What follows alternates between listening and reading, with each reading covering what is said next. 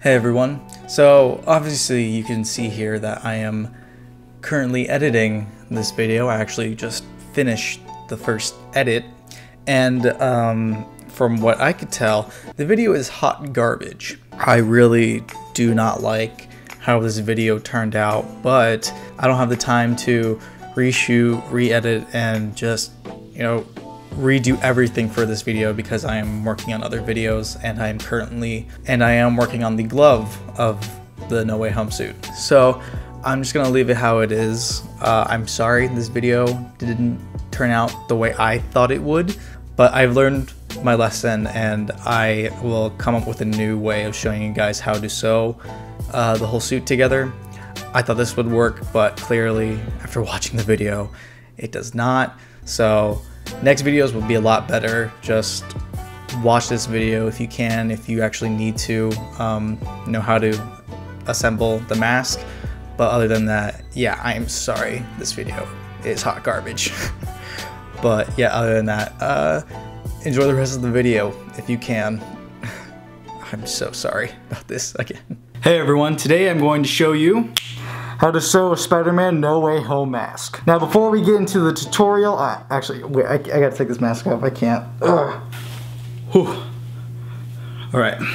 Now before we actually get into the tutorial on how to sew the mask, I just want to say something. These videos on how to sew the Spider-Man No Way Home suit, they're not actual sewing tutorials. What I mean by that is I'm not literally going to show you guys how to work a sewing machine and how to pin and all this stuff. I'm not going to show you guys how to sew. There are plenty of videos online on how to sew these things. Just kind of look them up and study them, and also study your sewing machine. Rather, these sewing videos are going to be more of a how to assemble the different pieces together, because, well, these patterns are really complicated, and you have all these weird shapes and you don't really know what or where everything goes. So that's what this tutorial series is going to be. These videos are going to be more of a assembly tutorial rather than just here, this is where you pin this, blah blah blah. I'm going to show you guys just how to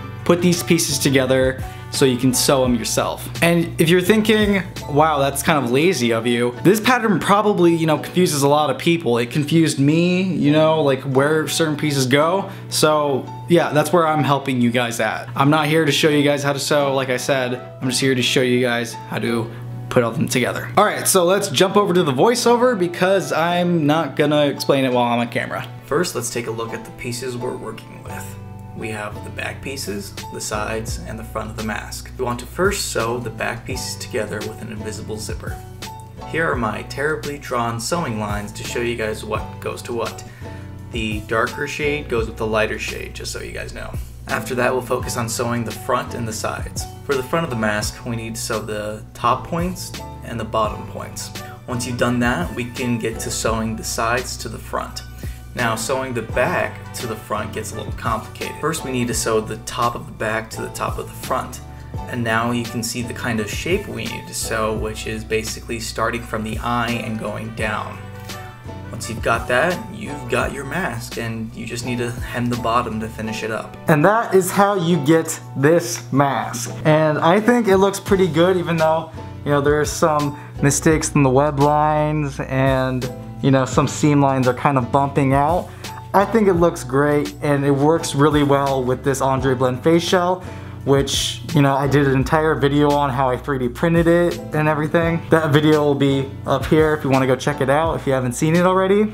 But yeah, I think this mask looks great. I think the clear dot spandex helps give the illusion of the dots. It also makes it a little shinier, and I love the way the colors pop on camera, and since it's spandex, I can move my, but yeah, so here's a front view, kind of a side view, back,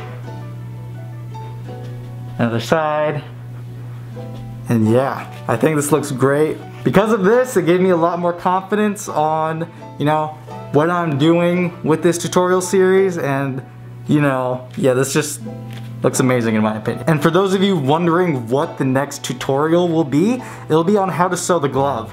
Not the entire arm but literally just the glove. I finished this up. I guess this is a little teaser.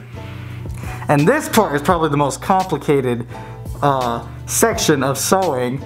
So I will, show you guys how to attach the fingers and what parts to sew first. And yeah, so next video will be sewing the glove, and then the one after that will be sewing, the complete shirt section.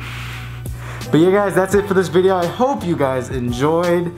Hope you guys also learn how to sew your own Spider-Man No Way Home mask, or Far From Home, or even Homecoming mask. And yeah, that's it for this video. Hope you guys enjoyed. Make sure to donate to my Ko-Fi account for bigger projects. And also make sure to like, comment, and subscribe. And I will see you guys in the next video.